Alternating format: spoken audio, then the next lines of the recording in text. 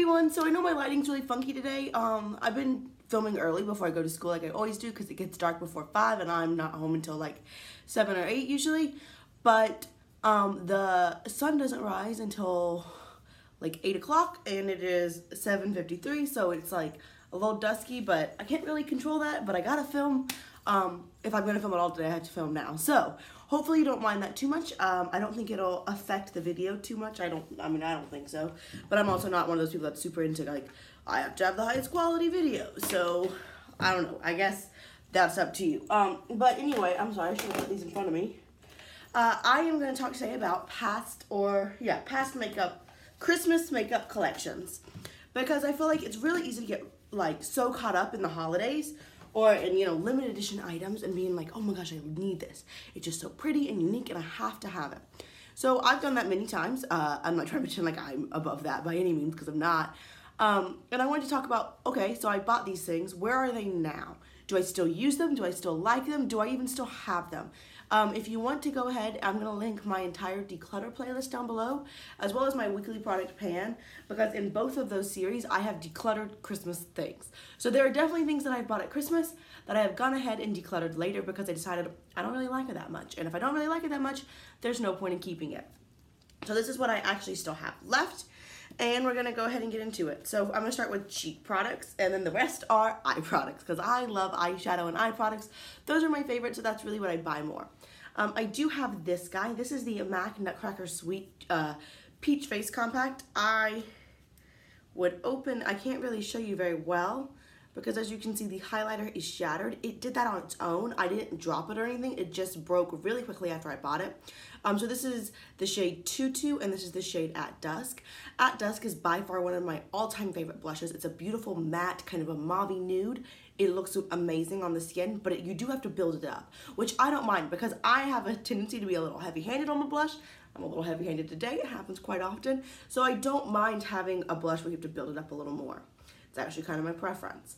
And then 22 is actually the highlighter I have on today. I do have a cream highlighter on under it, but I feel like this is a beautiful, neutral, slightly gold leaning, but it's like a really cool gold. It's a very unique shade and I really like it and I think it's beautiful. This is one thing that I bought for a holiday collection a couple of years ago. I want to say this was 2016, but I could be wrong. And I don't regret it and I love it. Another holiday thing, but they've come out with a couple of these and they've come out with them not on the holidays, but this was part of a holiday collection by Benefit and it's the Cheekathon palette.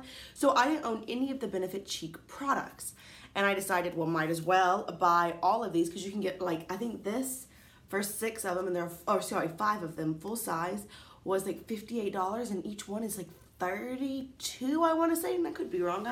You know, I'm spitballing here. I didn't look up all these prices. I don't have time for that. Nobody has time for that. So I want to say that's approximately right. So that was a great deal. It has Rockateur, Hula, Dandelion, Dallas, and Coralista. I really like Dandelion. Hula is not my favorite bronzer. I use it sometimes, it's not my favorite. I like the blushes. I don't know that I think they're the most amazing things ever, but I do like them. I don't find myself reaching for this that often, if we're being totally honest. You know, on the weekends when it's like, use whatever you want. I don't find myself grabbing for this, but it's fine. I don't hate it. It's just, okay. You know what I mean? Yeah, it's fine. So now we're gonna go to eye products. So first I'm gonna talk about all of these little bitty Stila minis. So I got a collection, and I don't remember exactly what was in each collection, so I'm just gonna spitball here. First I got a collection of 3 minis, and that was $25, and then you could buy 6 for $45, and the 6 had 3, so the 3 minis were all glitter and glows, and the 6 had 3 glitter and glows and 3 shimmer and glows. And I got this, I believe it was last Christmas, I'm almost positive. So these are about a year old now, a little bit over because I think I got them in like November, maybe even October, because you know Christmas stuff comes out in like July now. And not even as like a fun Christmas in July, just like as like, it's Christmas now, which I'm not really that opposed to. So anyway, I love the glitter and glows. So I have 6 of those that are mini. I think they're beautiful. I think they do a lot for your eye look and they're really unique and I just love them. However, I will say that they are drying out pretty badly. Now I do use them pretty often, so I think part of it is use, but like this one's called Note, next to Note, and there is some use out of it. You can see like there's some bald spots if you twirl it around, and I do use it a lot, but it's getting flakier, and it's like the base in it dried up. So it's kind of hard to use, so I don't love that. And I have some full size that I got right around the same time, and I'm not having that problem with the full size. So I'm kind of thinking that these minis are just drying up a little fast, but I do love them, and I think it's a great way to try them. Some of these shades I think I will purchase again. Other ones I don't know if I would if they dry out, but I do love these, and I think they're a unique product that I really enjoy playing with. And then I also have these 3 Shimmer and Glows. I never use these. I think I've used these like twice. Like 1 in 1. I'm pretty sure I've never used this dark one. I don't know why. I love cream eyeshadows, but I don't know why I'm just not drawn to these. I think I need to play with these some more for sure. But I've also had them for over a year. And if I've had them for over a year and I haven't touched them, I feel like that says something. For whatever reason. Sometimes there's a reason, sometimes there's not. I'm just not that drawn to it. So, you know, that's that. Then from MAC, I've also bought 2 of their pigment sets. So I bought this little set of 3 last year, and it was like pink. And so we have Whisper Pink, Copper Sparkle, and then Pink Glitter. So I have these 3. And then I had a MAC Nutcracker Sweet one, and it had 4. I've already gotten rid of 2. And I have Raining Riches Glitter on top, and on bottom is Stardream. So these are really pretty pigments, and when I swatch them, I'm just like, oh my gosh, I love them. And I do use cream shadows, not cream shadows, I'm sorry, loose shadows kind of often because I think that they're really impactful. But I'm going to be totally honest with you, I never reach for these, and I don't know why. I don't know if it's the packaging. I feel like they're a little bit harder to work with. I really don't know why. I don't feel like I've used these 2 glitters ever, and the 3 pigments at the bottom, I just never grab for. Again, I'm just being honest here. I don't know. I just don't ever like, ooh, I love this. I need it. So then we've got some eyeshadow palettes. And I've got quite a few. I love Christmas. And I love palettes. So let's just go ahead and get into it. First, we have the Urban Decay Full Spectrum palette. This came out 2 years ago, and a lot of people didn't like it. And that's fine. Everyone's entitled to their own opinion. But I love it. I think it's a great palette. Oh, it came out. Yeah, it was 2 years ago. Sorry, I was doing the math in my head. So I just think it's a great palette. I think it's got a lot of color. I know people say it's not pigmented, and I don't know like what the difference is, but mine is extraordinarily pigmented. I tried a lot of eyeshadow, and I feel like I have a decent expectation for pigmentation, and this one is great to me. I love this palette. I do reach for it quite often. When I want a color, this is kind of the first thing I think of, and I love it. So definitely something that I still use and enjoy. Then we have this little trio. You can see I'm missing one. I've already gotten rid of one because I used it in a weekly product pan. Played with it, didn't love it, so I got rid of it. So I have, and it's actually still on my Poshmark if you're interested in the pink one. So then I have these 2. I bought this trio for the pink one, and I didn't like it. So we have Natural Beauty, which is just some browns and a bronzer. And then we have Super Fun Night, which is more of like a cool tone smoky eye look, and a highlighter. I think I've used maybe once a piece. I never reach for them. And I think part of the reason I don't reach for these specifically is because I got a huge Too Faced order in all at once. And so it was like too much, so I didn't use any of them very much, which is not good. But I just am not inspired by them. I don't love them. Next, we have the Urban Decay Urban Spectrum palette. This I love. This is all shimmer. We have greens, blues, purples, pinks, neutrals. And they're all amazing. They're all very impactful. You put them on your lid and they're like, kabam! I got some eyeshadow on. Really love it. I have nothing bad to say about it. And yeah, I'm happy I bought this. No regrets there. And then I've got 2. I'll grab both of these. These are the Smashbox Masterclass palettes. So they had a 1 and a 2. I didn't buy either of those. I bought 3. And here we go. So we have 16 neutrals, 16 colors, your contour kit, and 3 blushes. This is good. I recently, I think it was last week, I actually had Black Top in my weekly product pan, so I was using that. Sorry about the glare. But this is a really nice palette. I think the shades are pretty. I like it. I don't grab for it that often, but I grab for it occasionally, which, you know, for me, with how much I have, it's not that bad.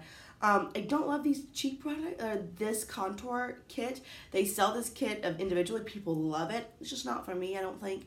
But yeah, I like it. I'm glad I have it. It doesn't like really inspire me and make me super happy, but I like it. This one, on the other hand, I really like. So this one is the more colorful version. It's also got 32 shadows. It's got 8 cheek products as opposed to 6. And you can tell here we got a lot of color. These oranges I reach for all the time when I want an orange. The greens are not the best. They're so pretty. I always want to use them, but they're not the best. These cheek products, anytime I use them, I'm really happy with them. I don't know. I like the way it looks. Just like the pans. I don't know. It's very aesthetically pleasing to me. Big fan. I like these. So I am happy about those guys. Then, with the MAC Nutcracker Suite, I also bought this cheek palette. This is the Cool Eye Compact. Yes, that's correct. And it has 9 shades. I love this one, Perfectly Spoiled. The other 8, I could totally do without. And Perfectly Spoiled, when I wear it, is that even what it's called? Or is it just called Spoiled?